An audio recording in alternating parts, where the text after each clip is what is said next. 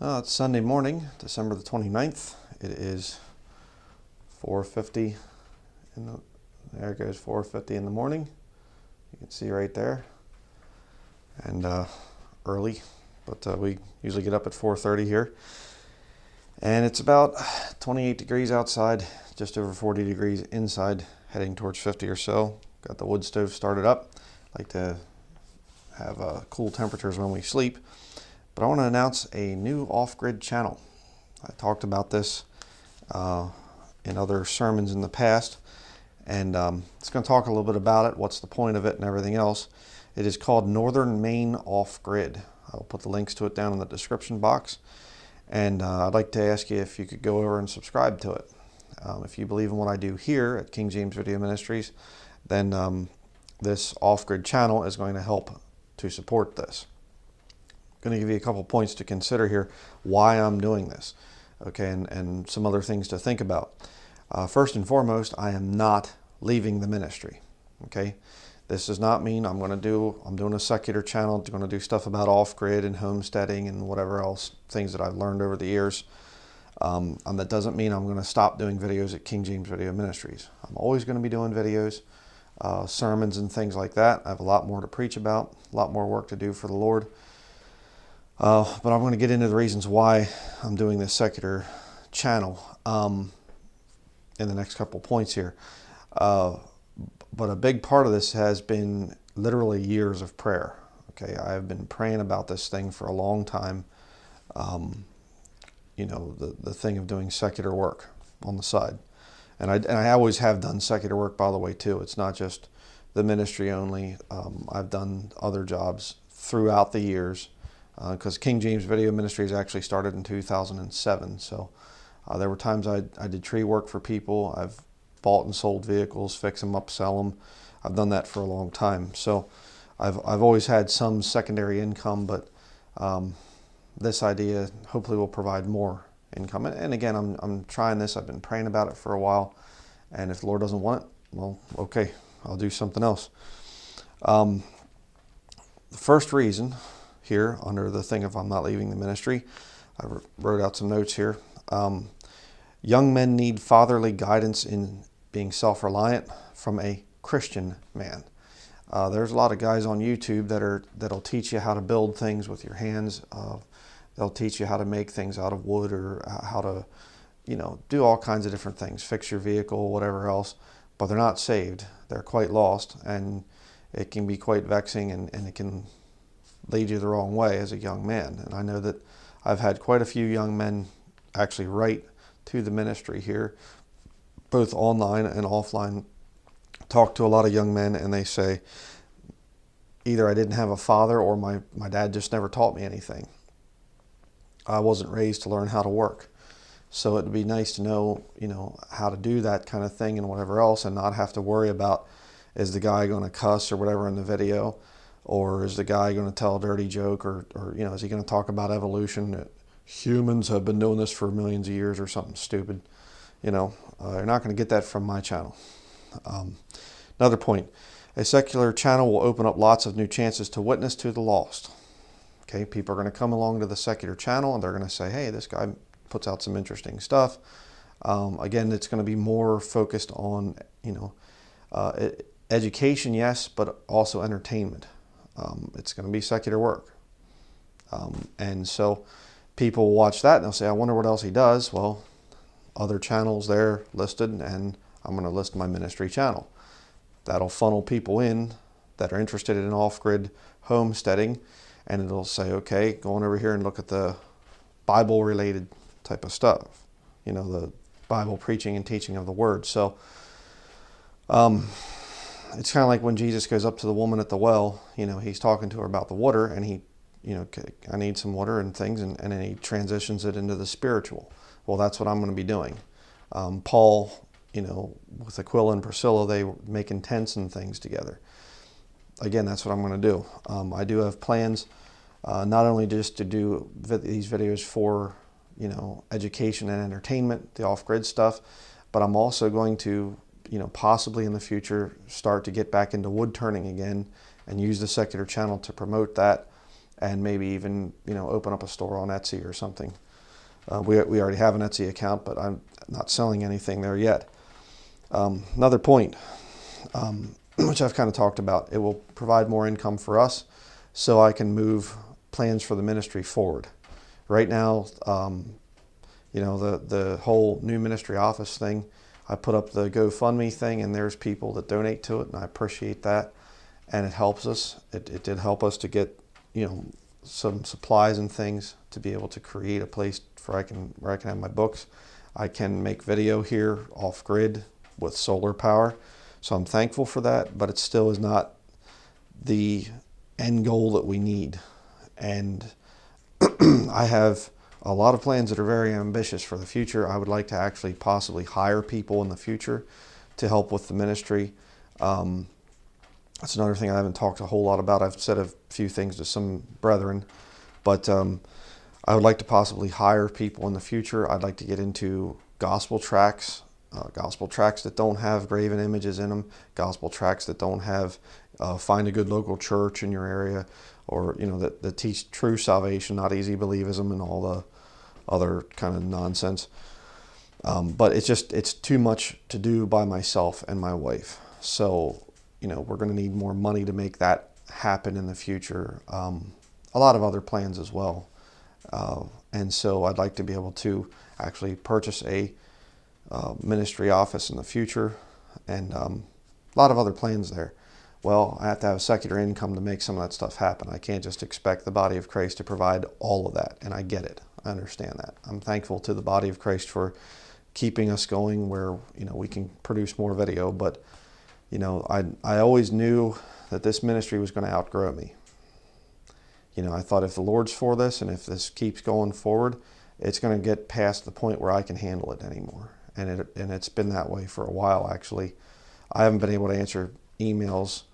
I had to shut down my email account simply because I was getting a couple hundred emails a day, and some really good questions, and there were times I'd be spending 8 or 10 hours just answering emails, and I couldn't get to the video stuff, and I had to say, I have to shut down the email, and I can't write back and forth with people. There's some people that have my email address, but not that many. Again, I'd like to be able to move King James Video Ministries into a whole new direction. Well, I'm going to need secular income to do that. So, you know, your subscription does mean something over there. Even if you're not into off-grid stuff, I would appreciate if people would go over there and subscribe as a way to help support the ministry. It will be a monetized channel, in other words, over there at Northern Maine Off-Grid. And I've talked about you shouldn't monetize Christian videos. Okay, there's not going to be a lot of Bible study type of stuff over there. I will talk little bits here and there about the Lord. I'll probably quote some verses of Scripture while doing work, secular work, you know. But I'm not going to get into sitting down and, okay, open up your Bible and whatever. That's what this channel is for, okay? Another big point, number 2 here I've written, the Lord led us to off-grid living for a reason, okay? And I do mean that. When we, without getting into a huge, big, detailed thing, when we came to Maine, we, wanted to buy some land, and we found some land in Littleton, Maine, and we bought it. It was 66 acres of land for $18,000. Very, very good deal. It was just, less than $300 an acre. And again, if you don't understand, if you're living in the city and you think, man, 66 acres of land. There's people up here. I met a guy, bought a truck from a guy up here who had 700 acres. Literally 700 acres. There's houses for sale with 400 acres. There's a lot of land up here, and it's cheap. So it's not a huge deal, to say, well, I bought 66 acres. And you say, what do you need with all that? Well, it's called an investment, okay? Again, people don't understand that. You buy a lot of land up here, and you let the trees grow. In a couple of years, 10, 15 years, you can log, depending on how badly it was logged in the past. If it's sustainably logged and things, you can log probably every 5 years. But if it's really hit hard, logged hard, you're going to be waiting 10, 15 years, probably, maybe 20 years. before the logs are marketable again. But you can, you know, recoup your money, and you can make good money on it. So again, a lot of people aren't going to understand the thing of why buy so much land or whatever else. But if you're in the area up here, there's properties everywhere that are hundreds of acres. And I'd like to be able to, another reason I bought that much land was, you know, to be able to have firewood and be able to have, you know, grow our own food and whatever else. And logs that I could use to build with in the future. Whole other thing there.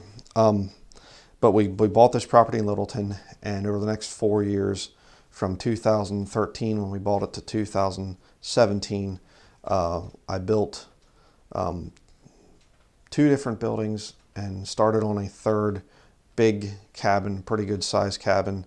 Had the foundation done, the floors all insulated and everything else. And we put I found a used travel trailer, put that back there on the property, and we could camp in that. I put a wood stove in it, and I would have gotten a lot more done, but we were dealing with a drunken Catholic neighbor, which I've talked about in other videos. And he just was constantly blocking our right-of-way back to there, which was totally illegal. He was supposed to actually maintain the right-of-way, and he refused to do that. There was a bridge area that would constantly wash out. The beavers would clog up the culverts. It would wash out the bridge, and he was supposed to maintain it. He never did. I had to do it, and then whole big story there. But then he actually put a trailer right on our right-of-way, which was illegal. You can't do that.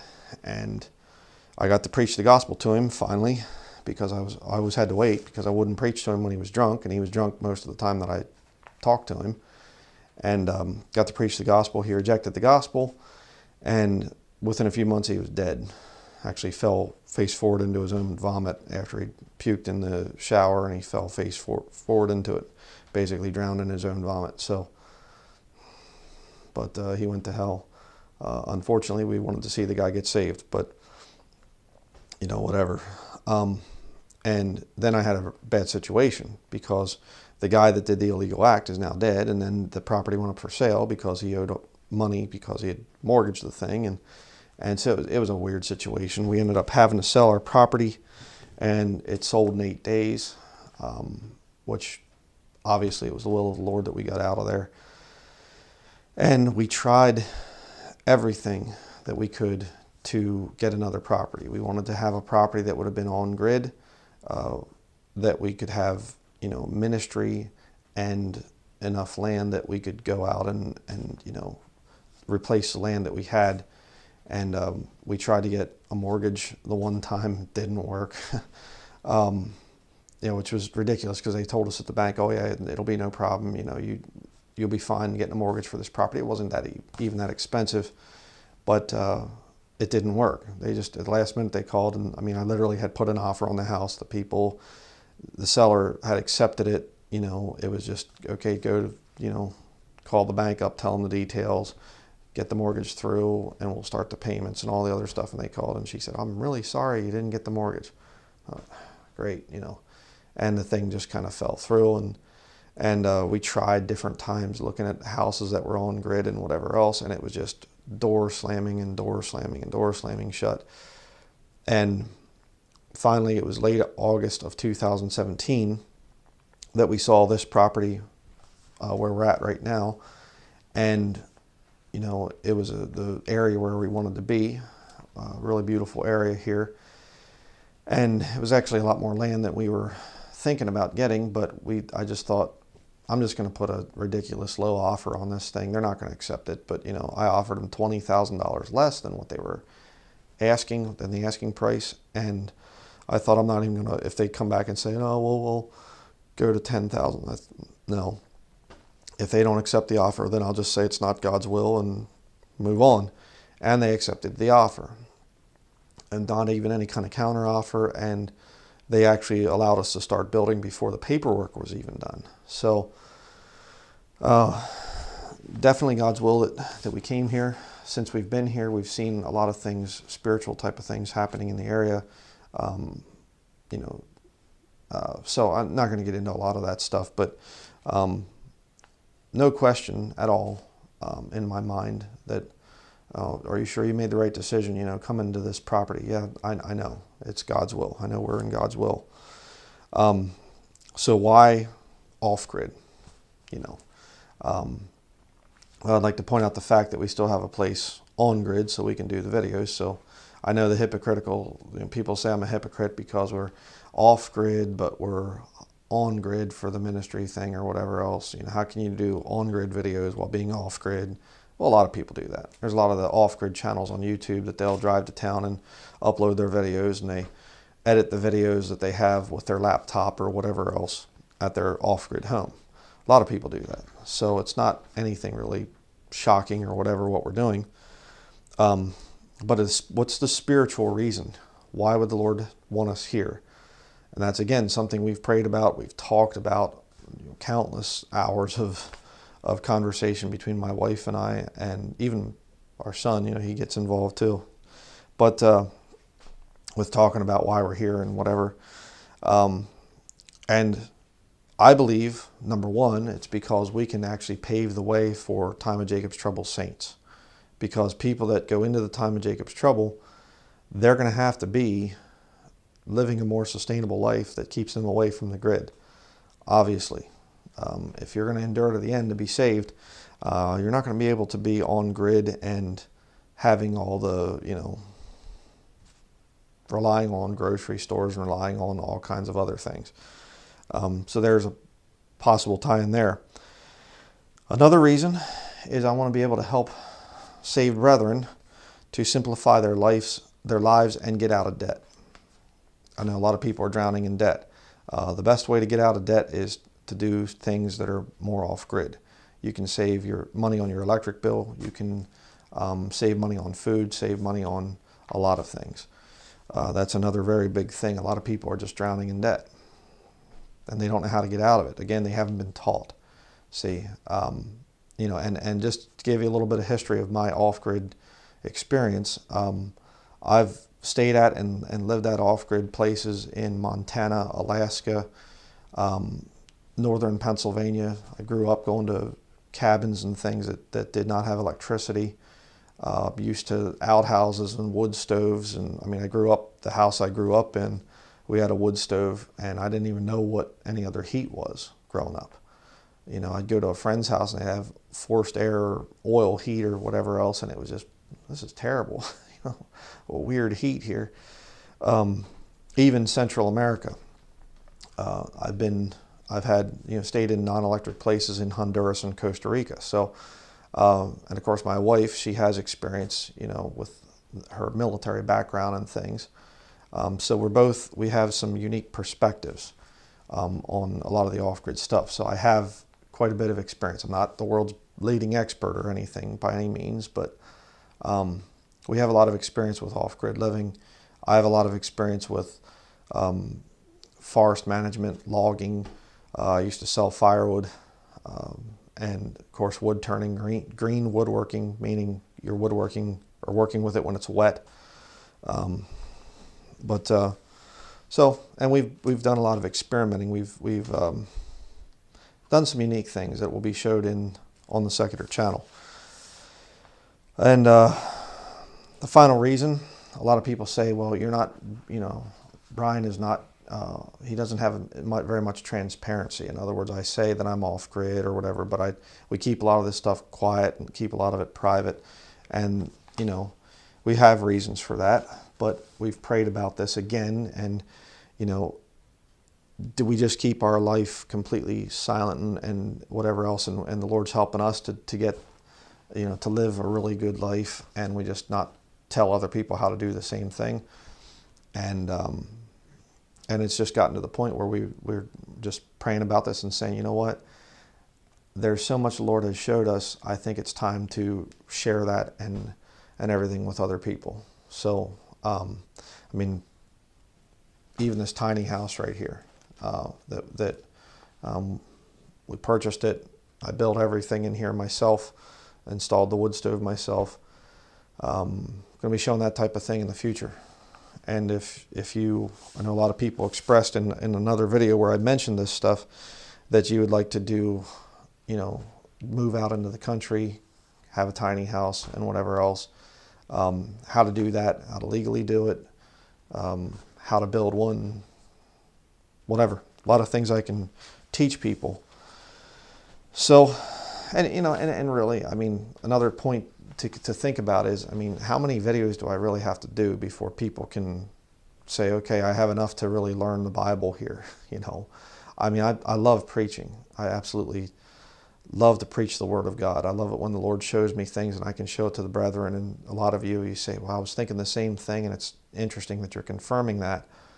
I love that. I love the fellowship of the Spirit.